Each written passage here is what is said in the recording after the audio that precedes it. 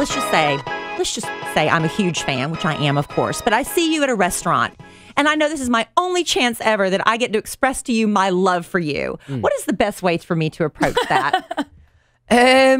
Well, firstly, I'd like me to finish eating, because sometimes it's a bit awkward, but you know what I mean? You might be mouth full of like steak and chips, and you're like, it just gives a second love, you know. And then I suppose just come over and just say, if you like the music, you like the music, and then I'll do a photo, yeah. And just, but as long as people are polite about it and not intrusive, you can kind of Definitely, yeah. And it's much better not to have the phone out sticking it in your face, right?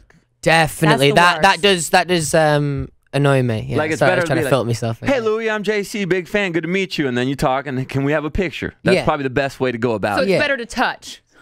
Yeah, okay, yeah. A little arm graze. And what's the best way for a girl to be noticed in the audience? Just asking for a friend. I love this. Because, you know, this is what happens. When I was a teenage girl not too long ago, Louie, I was a huge Duran Duran fan. Nice. Loved it. And so I'm like, how can I get Simon Le Bon to notice me?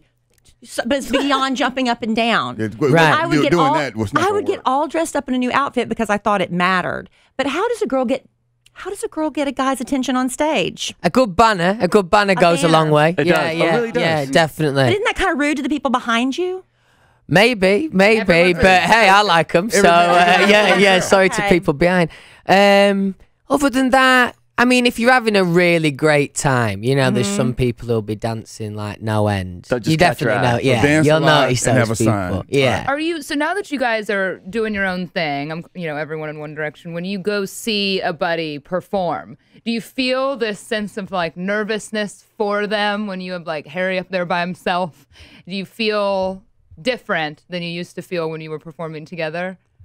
Do you mean when I perform on my own, or when I'm watching the other boys? When you're watching the others, well, or when you're alone. It's the just the lads actually came to watch me on the X Factor, but I've not watched any of the guys individually, but I definitely would feel some secondhand nerves, I'm sure.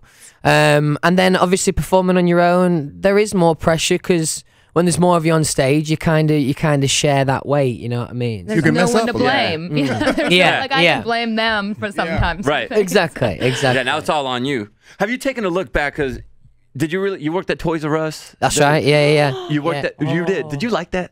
Honestly, I think I was all right at Toys R Us. Yeah, I'm a decent salesman. What department were you in? I was in like the tech department. Yeah, sales department, the tech. Oh, you're doing like the video games and stuff? Yeah, and a bit of music as well. Yeah. And then you also worked at a movie theater. Yeah, View Cinemas. In England. Yeah. So you had to clean up a bunch of gross stuff. Yeah, I don't think they like me there that much, to be honest. Did you prop the back door open for your friends to sneak in? Always sorting people out with freebies. Yeah. It's probably why they didn't like me. Well, when you're broke back then, you got to do what you got to do. You got to do what you got to do. And then, were you a waiter also at the stadium, at the football stadium? Yeah. Do you ever look back and you're like, man, I can't believe that I used to be treating these people and helping them out and selling them technology type stuff and video games, and now their kids are buying tickets for my concerts. Isn't that weird? Yeah, I mean, anything like that is, I've just accepted it's just impossible to comprehend, really, the kind of journey that we've all gone on. And it's, so much has happened in such a short space of time. It does feel like a long time ago when I was working in Toys R Us. But honestly, I enjoyed it, and I reckon I was a decent salesman. Yeah. I think you need that before you get all the fame. I think you need normalcy. I think it's important. Yeah, definitely. There's one like three blocks from where I live, and I think they're hiring if you need something to do for the summer. Okay, good to know. Yeah, maybe between singles. Yeah, nice. That would be a great story to tell your son, though. Like, well, your dad used to work here. Yeah, exactly. Yeah. Don't get the discount, though. So they're not hooking me up. Yeah, should do. And do you ever think back, like, man, if Nicole Scherzinger hadn't have thought, was it her idea? I read that she said you guys should put these guys together. It's one of those things we've never actually found out who specifically, who made the actual, because that was the rumor idea. But she was involved in the conversation. Sam was involved. Whoever else was there.